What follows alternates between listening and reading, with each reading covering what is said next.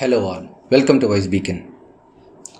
Imagine that there is an island that is so serene and beautiful. The island has a lot of beautiful pebbles sparkling under the sun.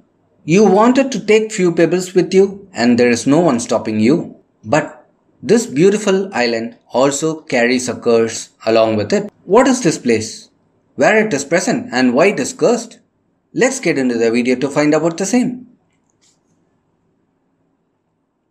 There are a lot of places in the world which is believed to be cursed. One among them is the island called Koh Hingham. Koh Hingham, a small uninhabited island in Thailand, which no one would ever bother to visit even though it is a tourist place.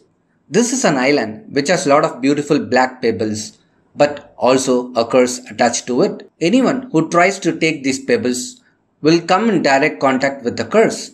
Okay, first of all, what is the reason behind the curse? According to Thai mythology, this is an island created by the gods, precisely by the god of Tarutao, a supreme Thai deity. Apparently, he has also put a curse into the island. Any visitor who would dare to take even a small pebble of the island would be cursed forever. Okay, what happens to the people who take the pebble with them? There is a strong belief that prevails among the locals is that if they had taken the stones with them, they will face frequent accidents, will have to face many family problems and even sometimes lead to their death and their loved ones. There is also an inscription on the island telling the same, and every visitor who goes to the island will just face it first before actually entering into the island. In spite of all the warnings by the locals and the board in the island, many tourists have taken the stone with them. Not sure whether they were all affected by the curse, but an interesting fact is that each year the office within the national park,